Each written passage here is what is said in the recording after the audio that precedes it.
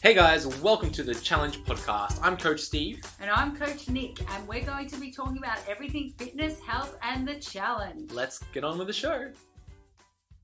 What's up guys, Coach Steve here, and welcome back to another episode of the Challenge Weekly Show. Today I'm joined with our co-host, Coach Nick. Nick, how are we doing today? I'm very well, thank you, Coach Steve. How are you? I'm well, and I'm excited because today is episode number 67 of the Challenge Weekly Show. 67, what is it? 6, 7, 8, 9? Because why is 6 afraid of 7? Because 7, 8, 9. Oh, that's true. That one. Yeah. So all my dad jokes are coming in full steam ahead, and Challenge Weekly Show episode number 67. We've got lots to talk about, Nick. What an exciting day. Yeah. Was 7, when at 8, 9, was it in a calorie deficit or was it in a surplus? Well, see, 7 is quite lean, so it's a pretty straight line. So 7 has a bad back. he's very upright, and when you get the letters of 7, S-E-V-E-N, if you add a T, it makes Stephen. Oh. So, I'm 7 and I 8, 9. So that's life really. Yeah, absolutely. For sure.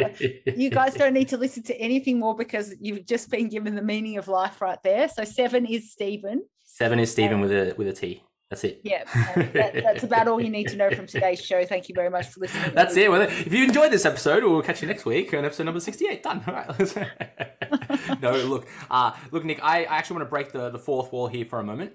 Mm-hmm. So at the time of this recording, it's about midday on a Monday, and we'll release the podcast on a Tuesday morning. Okay, so that's the power of podcasts. So we record a little bit earlier than we publish it. Now, I've been playing around with our new app, Nick. So we've got the first prototypes of our app. We've got it on our phones, and there's a really cool feature on the app, Nick. And I'm going to tell everybody about it. So we have a feature where you can integrate the app with either your Apple Health or your Google Health on your Android or iOS. And what it will do is we'll start pulling your steps, your step count from whatever device you're using. Let that be like an Apple Watch or a Garmin or a Fitbit.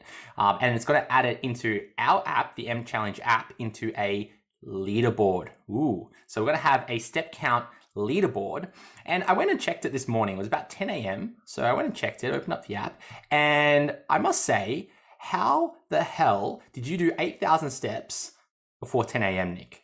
I always do my steps at 5:30 in the morning. So at least I can really prove to you now that is true.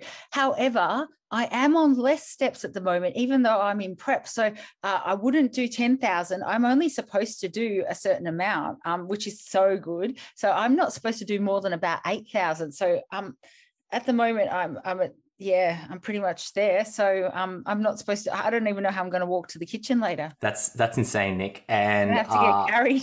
I feel more and more seen every time I open up that app and I see the leaderboard. And I actually don't wear a Fitbit or a Garmin. Like I'm not a fan of stuff on my hands. So my poor partner doesn't like wants me to wear a ring. I don't like wearing the ring and the watches and stuff like that.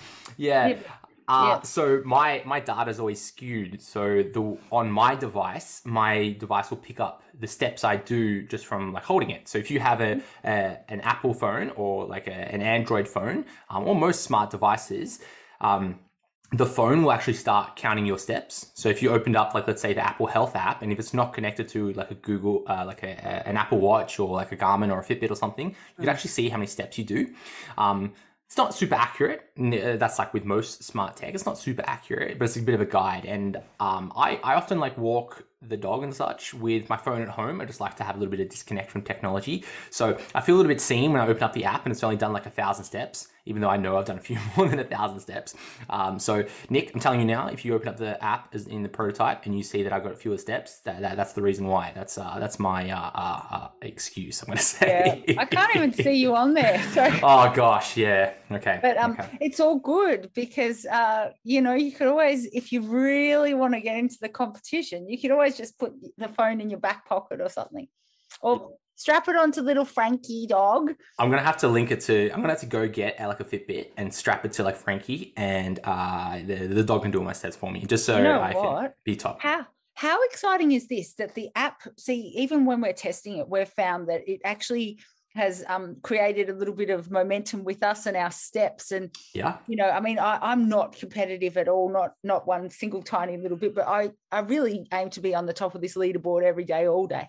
Every day, all day. I'll do my work. I'll just walk and work and work and walk. Work and walk and work.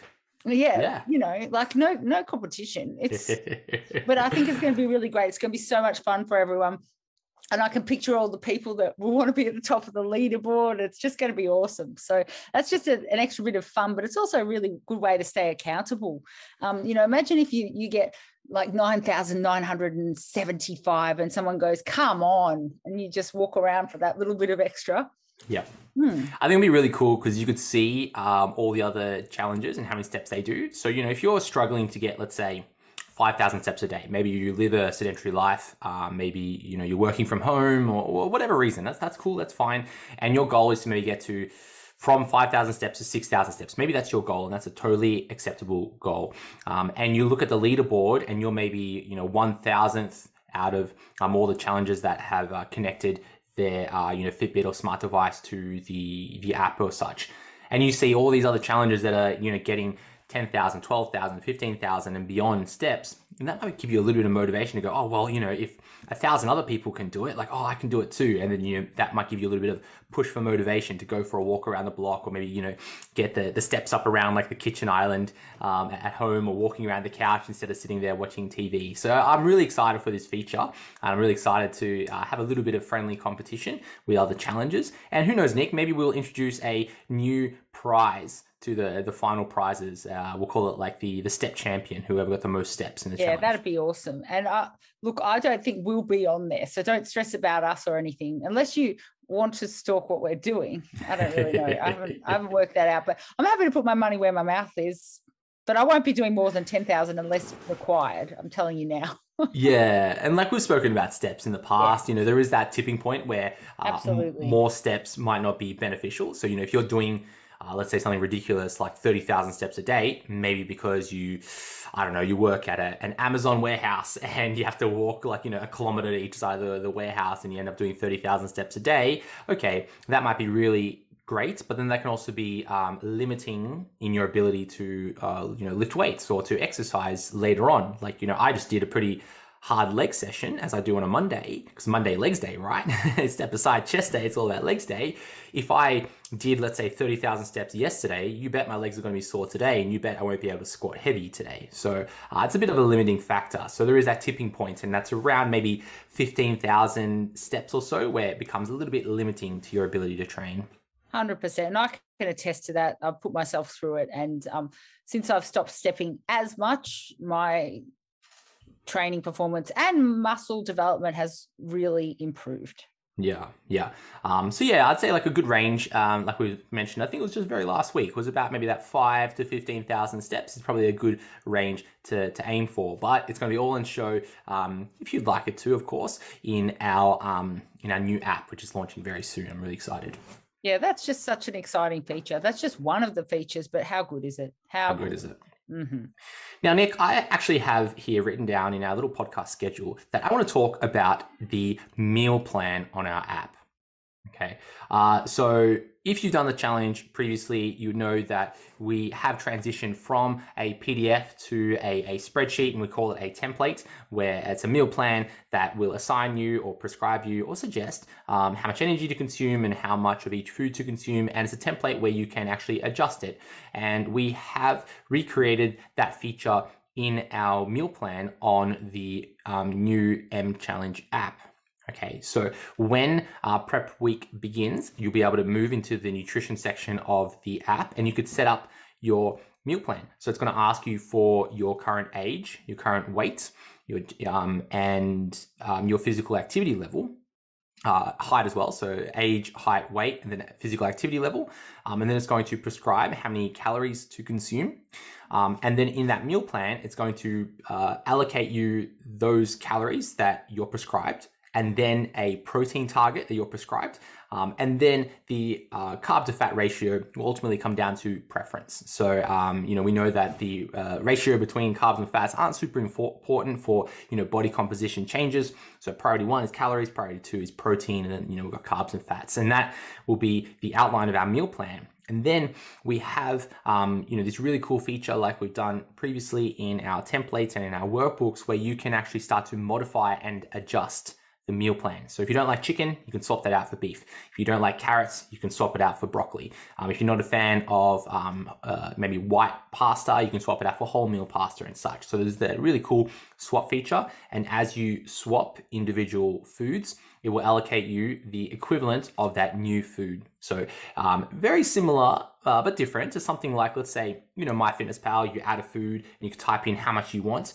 This is like that next step further, where it assigns you a food, you can swap it out, and it's going to actually tell you how much of each food to eat so that you can stick within your calorie prescription. So we're really excited for you to use the meal plan version of our app. And then, of course, if you're not a fan of our meal plans, there are hundreds of recipes to choose from as well, where we've got all the macros and calories and how to prepare each of those recipes.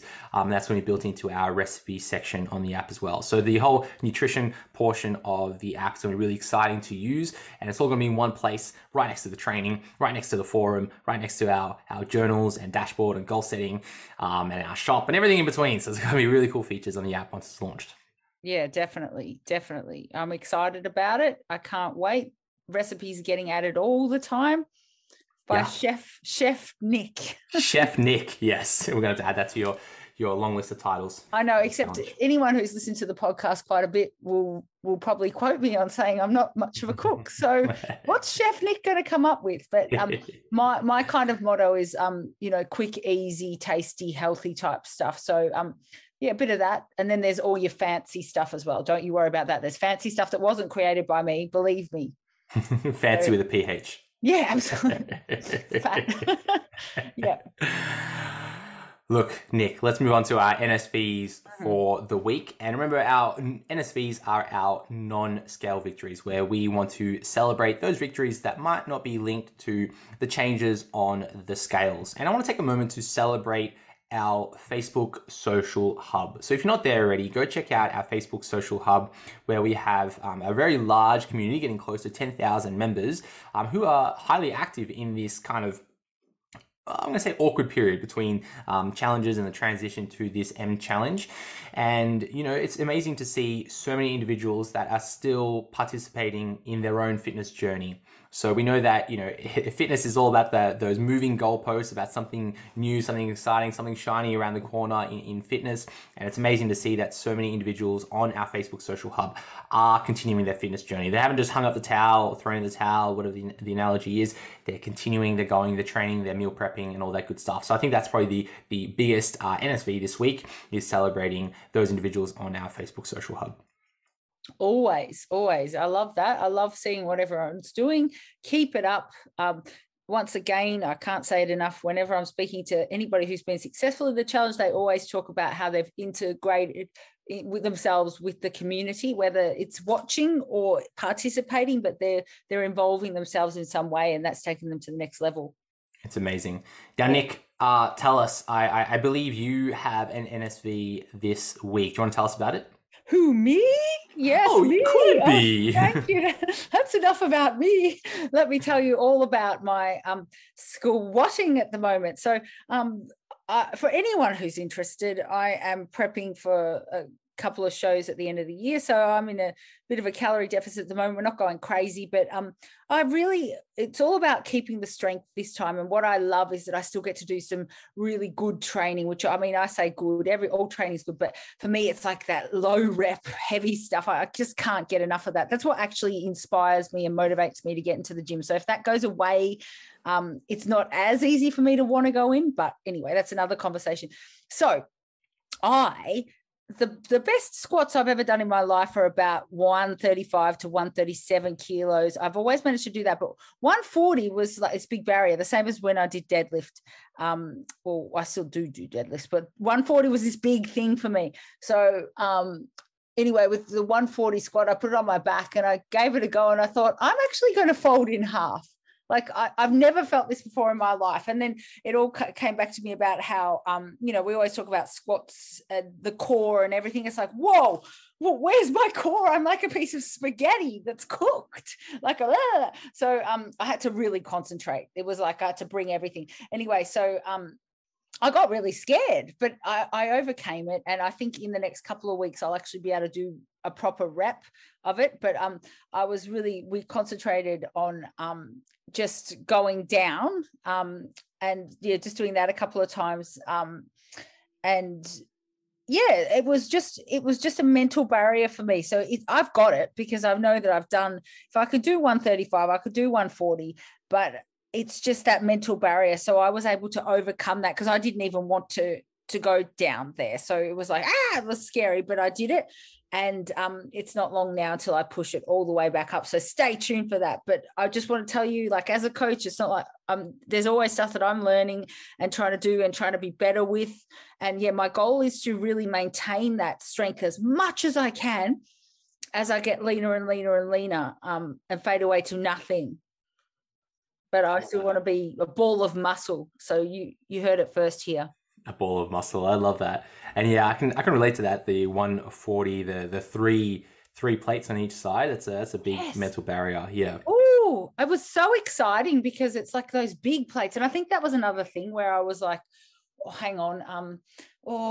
Even I just had a moment of imposter syndrome where I'm like, I'm not a 3-plate squat person. Get out of town, because it was not long ago that I was just working with 100, but something's clicked with me. I think it's, as we said, with the less walking, and finally, I think all of our podcasts, I've actually listened to our own information and really become, I don't know what's happened to me. This is my time to shine. Look out, everybody. NSV.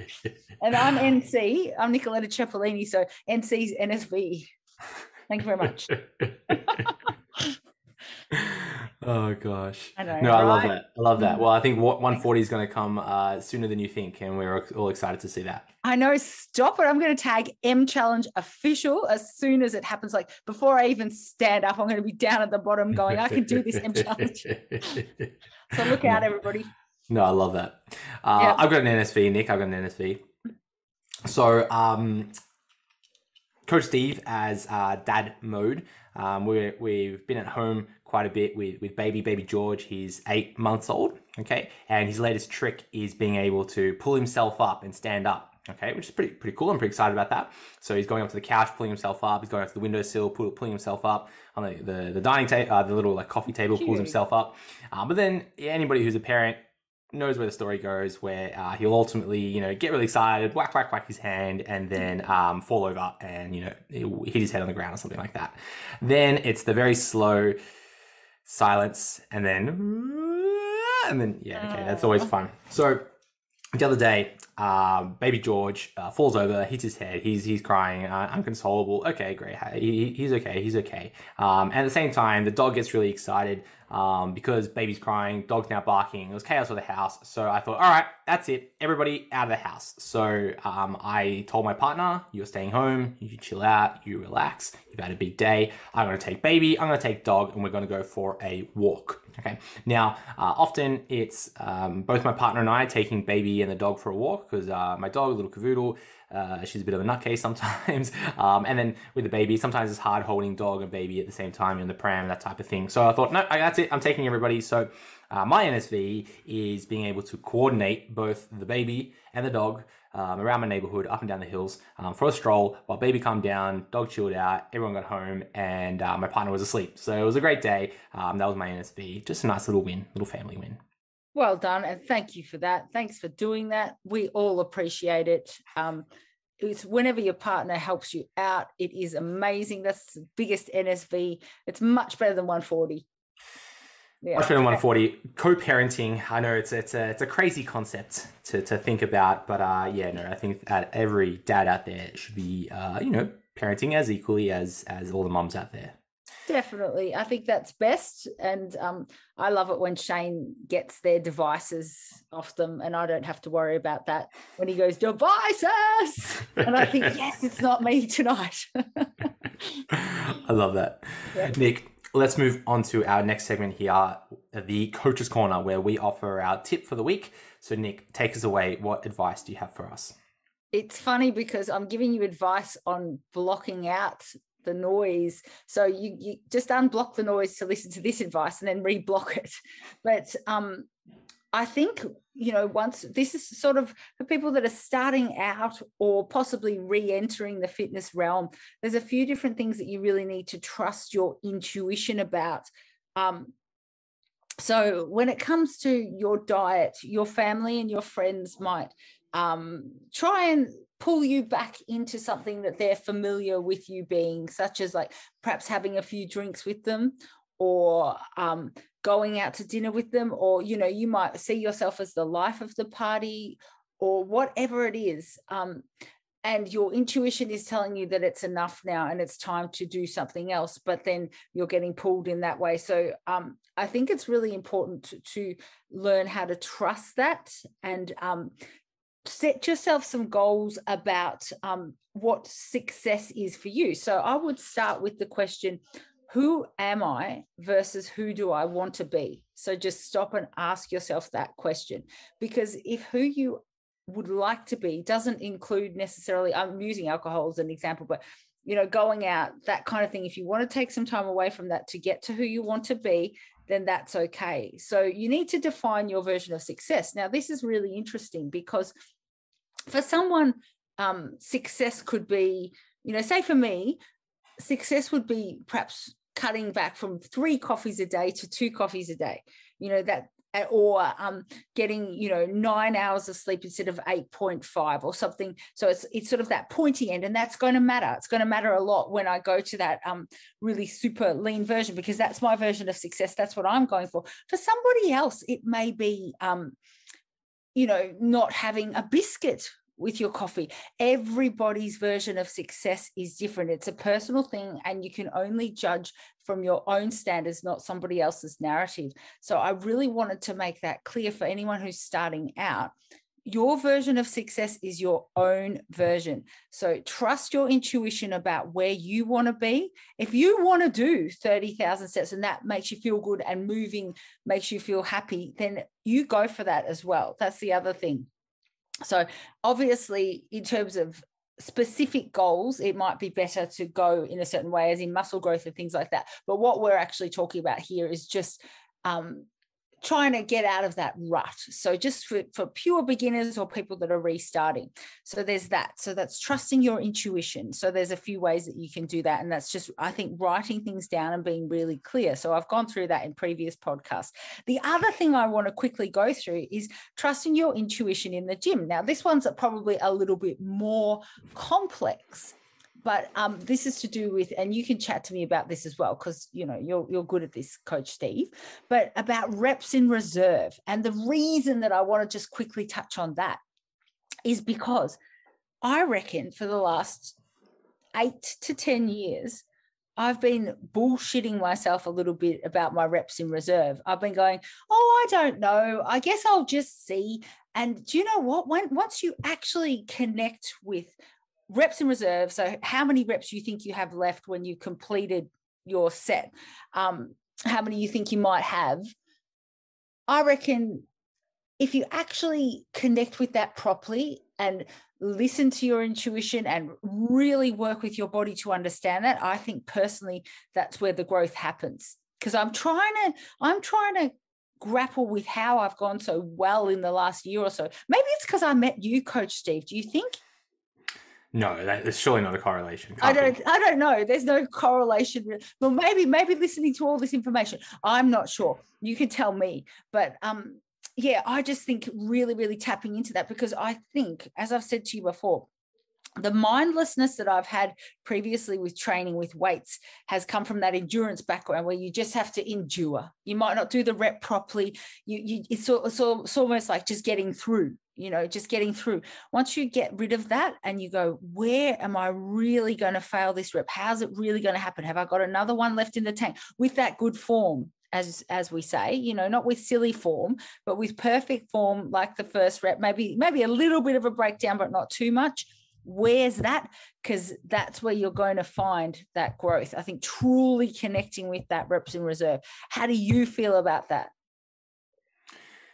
I love that. And without taking away too much from maybe the whole context of what you're saying here, Nick, about, you know, trusting yourself and blocking out maybe that external noise.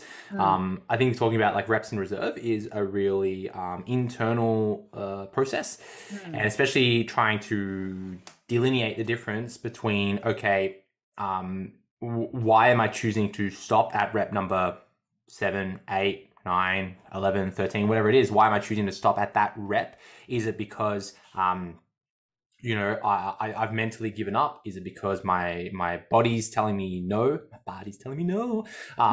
Is it? Mind's telling me yes. I don't know if that's right. No, it's the other way around. Okay. Anyway, you know, is it because like I'm out of breath? Is it because my heart's pumping? Is it because, you know, I told myself I was going to do 10 reps. I did 10 reps and that's it. It's over. You know, it's really trying to understand, like, why am I choosing to do that? And, you know, thinking about reps in reserve, like my current thoughts about it, especially around maybe like muscle building, you know, hypertrophy, is a little bit more around, you know, am I hitting the target muscle, right? So just a side story from your Coach's Corner tip here, Nick, you know, my experiences with RDLs, Romanian deadlifts, or stiff-legged deadlift, you know, same but different type movement, a hip hinge. You know, for the longest time, I really had a hard time connecting with my hamstrings. I felt it a lot in my glutes and in my low back, and I've been testing out different ways to kind of really make my hamstrings explode. And for me, you know, I could sit there or stand there with, you know, 100 kilos on a barbell and, you know, bust out reps. Like that's kind of like a warm-up weight for me on a deadlift. So I can start to change an RDL or change a stiff-legged deadlift just to become a regular deadlift. And I can, you know, do deadlifts all day with 100 kilos, okay? But for me to do a repetition that biases my hamstrings, you know, I get to rep number 8 and I could still keep going, but then I no longer feel it in my hamstrings. You know, I start to feel my glutes take over. I start to feel like my back take over. And I start to feel like my whole body, maybe even my quads, as I kind of like bend my knees a bit more. So for me, my reps in reserve is when I no longer like feel the target muscle, and that's when I cancel the set. Like, that's it. I'm done with the set. You know, I could have done another 10 reps, but that wouldn't have been hamstring RDLs. They would have been, you know, basically like deadlifts. And I think the same thing can happen with other individuals across, you know, a range of different exercises. The classic one we've spoken about previously in other podcasts is a bicep curl, where people no longer do a bicep curl. They do maybe like a frontal raise because they're swinging the arm up, or they're, you know, leaning their chest forward or backwards to try to do more reps. It's no longer a bicep curl anymore. It's something else. So I think that's where my idea of reps in reserve have kind of moved towards. And that might be a little bit different to other people's definitions, and that's okay. That's fine. That's normal. But I think it's very internal. And once you kind of make that observation as what's making you stop at that repetition, that could be the breakthrough of a plateau or an imaginary barrier that you have. Yeah, for sure. And even just being able to, because you don't always have to go like to that end point. So even being able to recognize, I reckon I could do another 4 good ones, you know, that kind of a thing, sort of having that auto regulation. I think knowing what's going on for you is so valuable. And I wonder if that's almost what takes you to sort of from beginner to intermediate, you know, that kind of real knowledge of your body. And knowing, oh, I had 4 reps left. I don't need to have them today. I've done what I need to do, but they're there. Like, I love that. And I think it's taken me quite some time, because I think I've just smashed a lot of stuff out for years without thinking properly about it. I think it's possibly the bodybuilding now that makes you think a little bit more. You know, even though I'm talking more about sort of strength training here as well, like in terms of just that really hard push of the few reps that you could have as well. But I don't know, it's all intertwined. So it's fascinating to me. So I just wanted to, I mean, they're not really related, those two things, but I just wanted to tell everybody my thoughts this week about everything. And it's my corner, so I can say whatever I want in it. No, I love that. No, that's awesome. Yeah, thanks. Nick. Yes. Over the past 5 weeks, I have created a mini series in our Challenge Weekly Show series. So a series within a series, Seriesception, I've been calling it. So we had our 5-part mini-series of hypertrophy tips where I walked you through a few concepts and theories and ideas around hypertrophy. And Nick, it's time for a new mini-series. Okay, good. Because I'm actually, can I just say, I'm in between. I just finished Ozark on Netflix and I'm really sad, and I've seen Saul and I've seen Breaking Bad. So I need a new series. So Need a new series. Yeah. This is it, isn't it? You know what? We finished Ozark the other week. Well, Yeah. just this week as well. And I don't know how I felt about the ending, the final scene. I was a bit, okay. They need to add more, but they've already done a documentary on how it's all over. But if anyone has any suggestions on what to watch after Ozark, please let us know. I think we're going to hit up Breaking Bad. I just got the box set. Oh, have you not seen it? About 10 years ago, back in high school, I watched Breaking Bad. But have you seen Saul? Have you seen? You've got to see Saul. Oh my gosh. Anyway, Nick, let's go back to my coach's corner here. Right. My little mini series. I'm going to talk about nutrition for fat loss. Mm-hmm. Nutrition for fat loss. We're going to break it down to the basics. And at part 1 of this mini series, we're going to bring it back to the very basics, calories. Let's talk about understanding calories. Okay, so what is a calorie? A calorie is a unit of measurement. Okay, so similar to like a degree, in Melbourne right now, it's pretty cold. It's, 10 degrees or something. It's similar to how we measure like length in centimeters. It's similar to how we measure weight in kilograms. A calorie is a unit of measure and a measurement, and it's how we measure energy. So energy that our body utilizes and uses for life, for movement, for production, for maintaining our tissues, to all the good stuff that our body does, the energy that it requires. Okay. Now, that means that a calorie isn't something that you can see. It's not like you can grab, a human body or a piece of food or something like that and, put it under a microscope and be like, oh, look, there's the calories, because you can't actually see it. It's how we measure it. Now, how do we measure a calorie? It's put into a device. Some early devices were called a calorimeter, where we would put the food inside a device, and what it measures is how much energy or heat it takes for that food to increase temperature by 1 degree. Okay, so technically in food we're talking about kilocalories, but colloquially we call it a calorie. It used to be kind of more linked to water, so how much energy it takes for a unit of water to increase by 1 degree. But around food, it's all about how much energy it takes for that food to increase by 1 degree. Okay, so that means that some foods take a lot longer for that food to increase in temperature, and some foods it's a shorter time. So different foods have different energy amounts. Now, what does this have to do with fat loss? Well, put simply, fat loss is a very simple equation.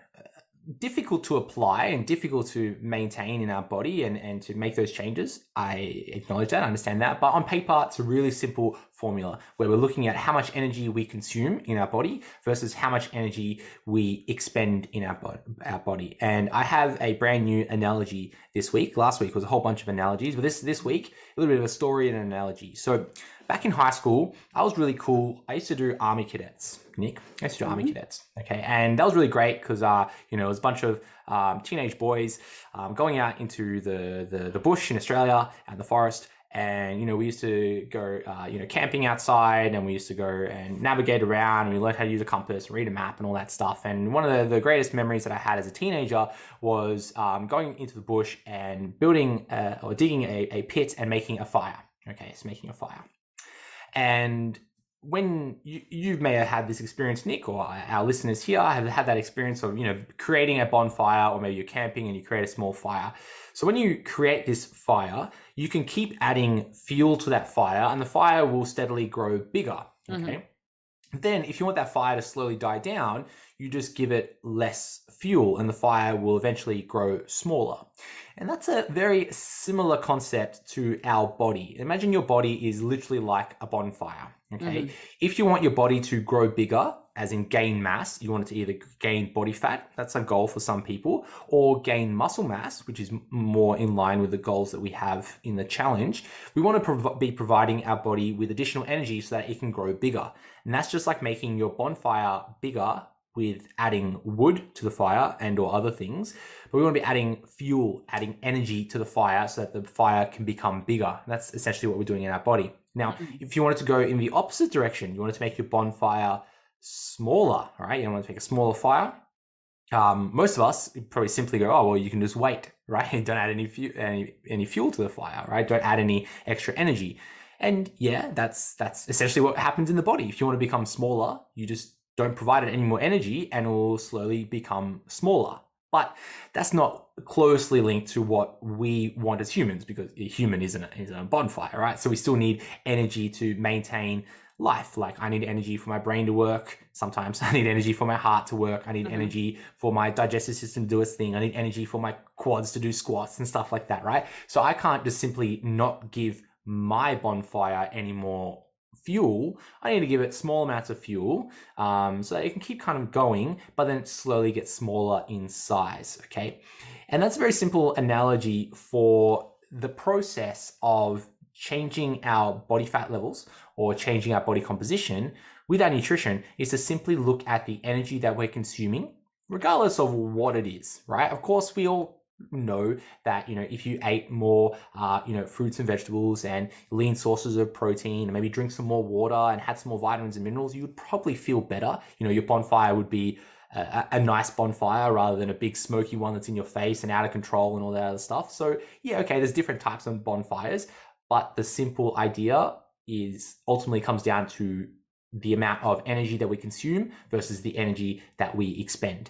And another little fun analogy that gets thrown into that analogy is that, the bigger your fire, the more, energy it expends, right? So that is a similar strategy to what we do in the challenge, where we're trying to focus on building a bigger fire for you, as in building more muscle mass, so you expend more energy, so that you can consume more fuel, right? More firewood, and you could still do life without getting any more bigger than it is. So that's a fun little analogy to think about.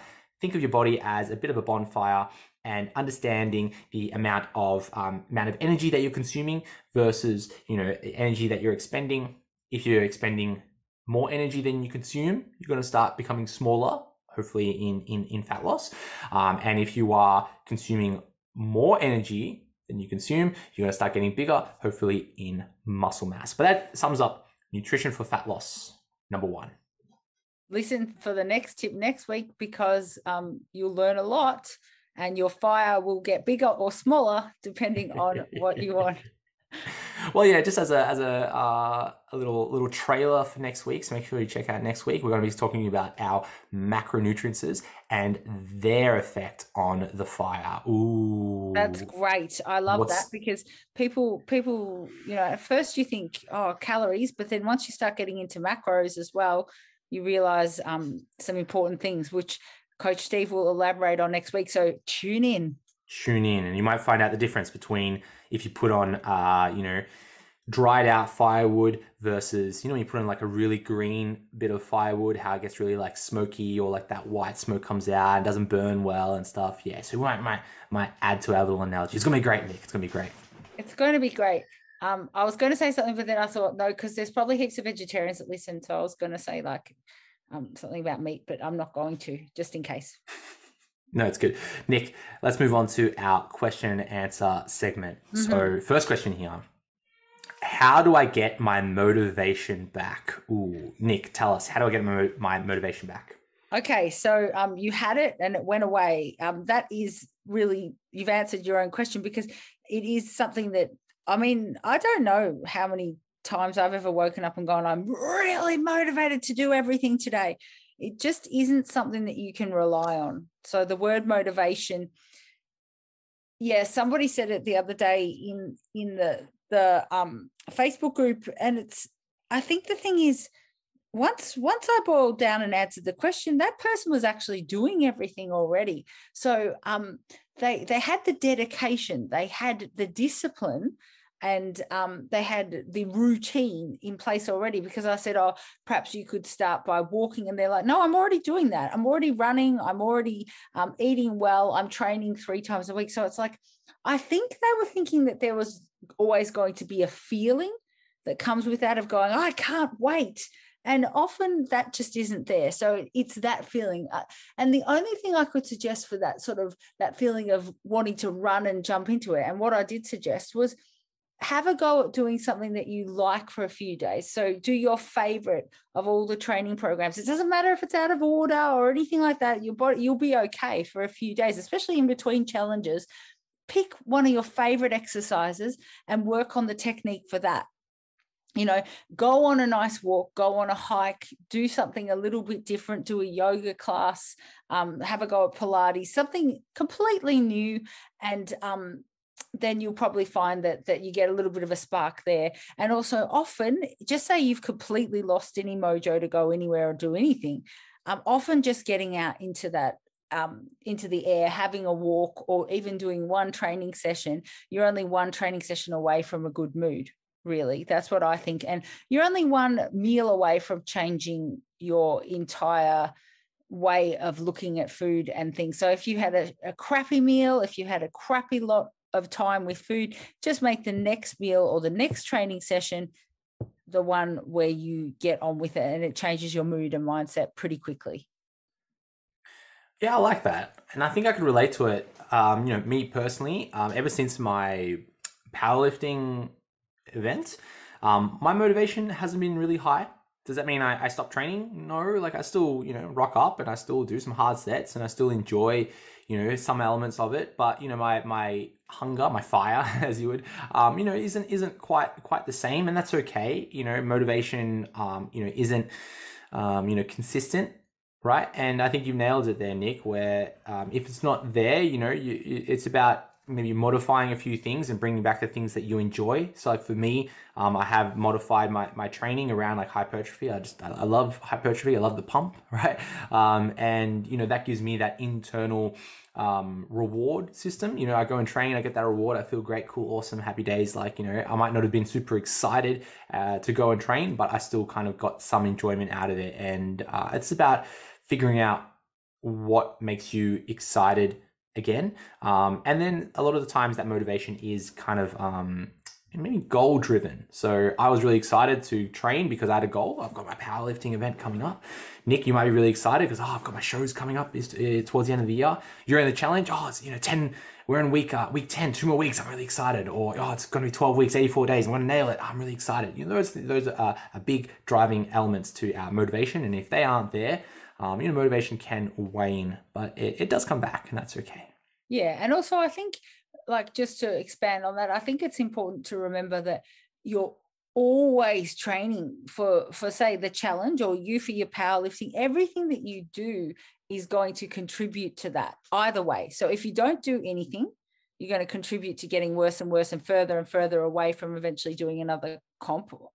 Or you can do your hypertrophy, you can get swole and do other things, but you're still working towards ultimately having the best physique for you that you can, that will be able to adapt to all sorts of things. So say for me, if I'm not doing a show, I regress to, my comfort zone is to do strength training. It's like, well, that's going to help me at some point. It's not going to hinder me at all. So I can just, I go back to that. It's my comfort zone. It's like, shove out a few deadlifts and make myself feel awesome. And that's sort of my little comfort zone. So find your little comfort zone and then do that, and then move forward. I love that. Nick, next question here. Is there any way to tell if I'm going to get injured? Is there any way to tell that if I'm going to get injured? Okay, let's talk about it. So firstly, no, there's not a very consistent or clear way to tell if you're going to get injured. Okay, so when we talk about injuries, it's like the risk of injury occurring. It's very weak evidence about, what might be the, maybe the cause of that injury. So for example, you can't tell clearly through technique, so how someone completes an exercise, if they're going to injure themselves. So regardless on what you believe an exercise should look like and what could increase the risk of injury occurring, such as, a rounded back on a deadlift, or bending your wrist back when you're doing a bench press, whatever it is. There's no way to clearly have a correlation between those two activities that's going to cause an injury occurring. Okay, of course, there's like those really obvious things like, hey, you've got your face under a barbell that is falling, you're gonna hurt yourself, right? So of course, there's some really obvious things that is just going to be maybe more a OH&S type issue, right? Rather than an actual injury occurring from that thing. Now we know that bodybuilding style training, right? Sets and reps, or even strength style training, resistance training as a whole has a very low injury rate. Something like, I think it was less than 3 injuries per 1,000 hours of strength training, okay? When we compare that to something like, footy, right? Or other contact sports, it's upwards of 50 injuries per 1,000 hours. So really high amounts of injuries per 1,000 hours in those other sports, right? Which most of us are like, oh yeah, go play footy, go kids, go play footy. And we don't think twice about the risk of injury. Whereas for some reason, when we're doing squats and deadlifts and bicep curls, we think that that's a really dangerous activity, which is not, right? So the only thing that is going to increase the risk of injury occurring is when you train above your capacity. So let's say Coach Nick is doing her squats and she wants to go and squat 140 kilos. It's a little bit above her capacity right now. She's in PB territory. So that has a higher risk of injury occurring than if she squatted 60 kilos. So, one plate on each side, a very low risk of injury occurring. As she starts upping it, 3 plates on each side, higher risk of injury occurring. Does that mean that Nick should never do 140 kilos? No, we need to be comfortable with that level of risk, but we need to understand that, okay, a risk can occur when we're trying to train above our capacity, okay? And sustained periods in above our capacity with other variables, such as if you're super fatigued, you've had poor quality sleep, poor quality hydration, and poor quality nutrition, those types of factors can increase the risk of injury occurring. Now, the other thing that might increase the risk of injury occurring are some of those little aches and pains and those little niggles that we have when we're training, okay? So we call these things non-time loss injuries, okay? So it's when you sustain an injury, right? Maybe a little bit of pain, my shoulder's a little bit icky, right? And that doesn't cause us to lose any time when we're training, because we can still train, we could train around that shoulder, great happy days. If we completely ignore that shoulder, there is some data that suggests that that can increase the risk of another injury occurring. Think of it like an early warning sign. Okay, my shoulder's being a little bit icky. Like, why is it icky? Is it icky? I keep using the word icky. Right? Is it icky? Dog. Right? Is it icky because really my shoulder can handle, let's say, 10 sets of a bench press per week, and I'm doing 11. So, it's just a little bit over, and it's going, hey, Steve, don't be an idiot right now. It's just, it's not going to stop me from bench pressing, but it's just a little bit icky, right? That can increase the risk of injury occurring. From memory, is about up to a third, so about 30% increased risk of injury from these non-time loss injuries. So is there a way to tell if I'm going to get injured? Well, there is one way, and that would be to, simply listen to your body. If you are experiencing those kind of niggles and aches and pains, that might be a sign that your program, might not be designed well or implemented well, meaning that maybe you are training at a too high of an intensity. You're trying to take too many sets to failure, or you're doing just too many sets in general, or maybe you're not managing your fatigue correctly. So maybe your sleep quality is low, or your nutrition is low, where you can't maintain that level in training. And that's totally fine. I had to drastically change my training as soon as I became a dad. My sleep was different. My day-to-day life was different, because now I have to chase around after a kid all day. So, could I train the same that I used to when I was maybe in my early 20s? No, because I'm tired now, I'm aging, and I've got a kid now. So, things are different, right? And that's okay, because I'm ancient. That's it. I'm getting older, I've got gray hairs. But no, that doesn't mean I completely throw it all away. It just means that I need to regulate things a little bit differently while I can still achieve my goal to the best that I possibly can. Okay. Nick, next question here. What's the difference between Maxine's sip and burn, and Maxine's melt? Ooh, Nick, What's the difference? All right. So yeah, they're both two of our products, obviously. Now, Sip and Burn is branched chain amino acids. So they're actually really good for recovery and also intra-workout. So during your workout, it's good. So they can help recovery, repair the growth of muscle tissue. They're also good to just sip on. It's good to be, as we said, hydrated in your workout. So it's sort of that double whammy of being able to have something that's good for your body, replenishing, recovering, and then also hydration. It's also got L-glutamine. So that's a good one. So that's muscle recovery. Also, it's good for gut health as well. So we like Sip and Burn, and then Melt is a thermogenic. So we talked about fat burners, thermogenics. I think it was last week, was it? I can't remember anymore. I believe it was 2 weeks ago. Okay. So it's got a few different fat burning ingredients in it, and it's also got nootropics. So ashwagandha, which I love. That's a really good one because that helps your central nervous system and stuff. But it's got your caffeine. It's got, now let me have a read just to make sure. It's got L-carnitine. It's got green tea extract. It's got guarana. Well, that's the mouth-watering melon. So the melon has the caffeine, and there's one that doesn't have caffeine. So fat burner versus branched chain amino acids. So I would have the Melt prior to working out if it's the stim one with the caffeine and things. Otherwise, you could have it pretty much all day, but I still would have it. In my order, I would have it prior to working out, and then during the workout, and after, like pretty much all day, I'd have my Sip and Burn. That's how I'd do it. But then if you are training in the afternoon, I'd probably go, the non-stim Melt prior and a bit of the Sip and Burn during. But also, like, I will tend to have, if I want a little bit of a sweet treat, I will have Sip and Burn maybe on a weekend. Even if I'm not training, I'll just have a bit of that, because I think the ingredients of branched chain amino acids are always good. I think it's good to have them. For me, that's something that I do. When people ask me what I take and in what order, and I personally like to have the one that's non-stim, even the kiwi lime one, even within the prior to working out, because I have caffeine extra, like many shots, so I don't really need extra within my workout formula as well. So just pay attention to that, because you don't need to overstimulate yourself with caffeine. So if you're having like a black coffee and stuff and you enjoy that, perhaps go for the stim-free one. No, good example, good explanation of the difference. Yeah, we love them both, but they're both they're very different to each other. Even though people, you look at them and you think, oh, I could just have one, but they've just got very different functions.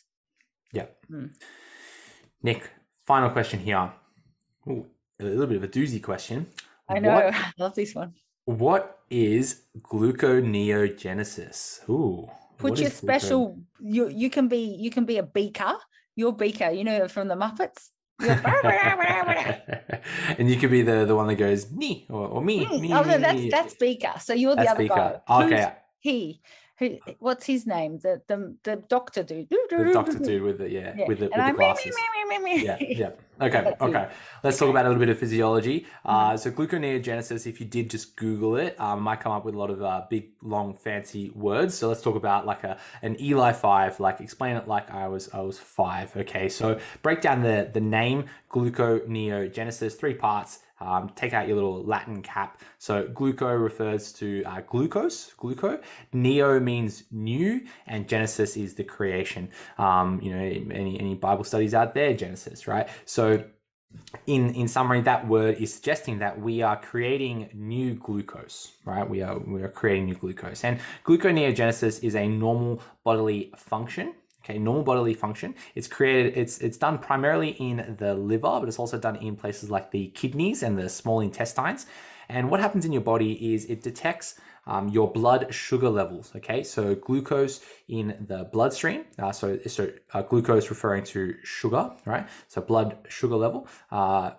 we call that a glucose molecule that's floating around the bloodstream. When your blood sugar level is low, the body doesn't like that. It doesn't like low sugar in the blood because the brain primarily uses sugar as its source of energy, right? So our body doesn't want our sugar level to be low or our brain function goes down. So what it does is it will create glucose from something else. And this isn't a really fast process. It's quite a slow process. And it starts to break down or metabolize stored body fats or muscle tissue, okay, to break that down and turn that into glucose. So that's where glucose is created. It breaks down fat or muscle. Very slow process, okay. Now, does gluconeogenesis directly mean that we're burning fat? Yes, in the simplest terms, yeah, we're breaking down fat and we're using it in our bloodstream. But going back to our nutrition for fat loss part 1, understanding calories, the actual big change in our body fat comes down to the energy amount that we consume. So if you consume more energy than you require, you're going to start storing more body fat, maybe faster than the rate that you can break it down. Okay.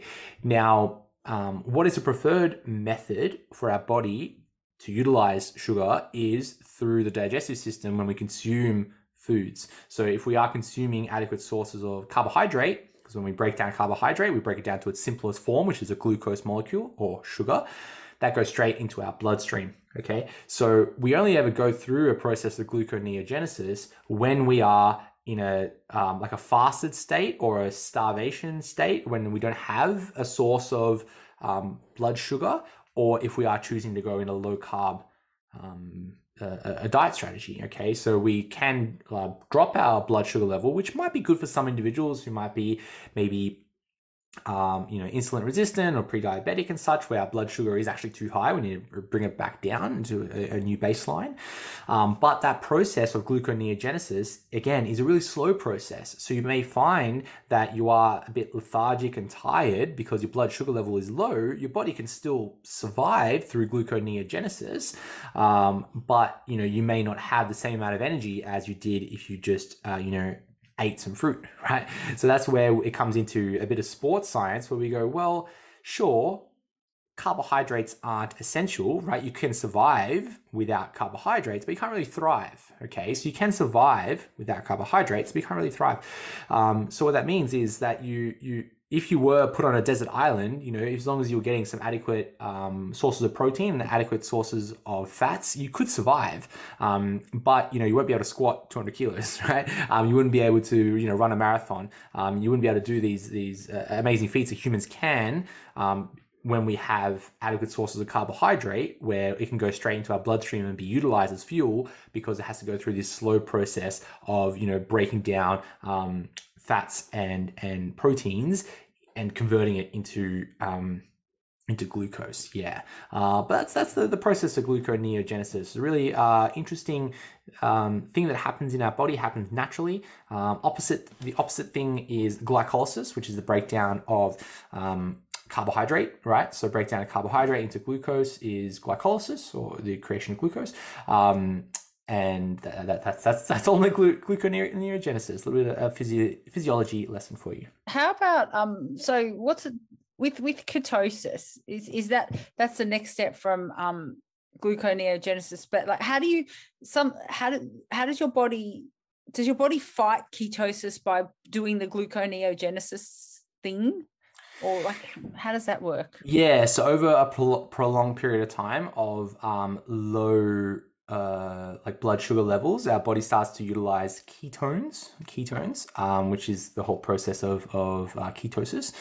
So we do need to have a sustained period of low blood glucose levels, until that effect comes into play. It's up for debate whether we are better on ketones or better on glucose.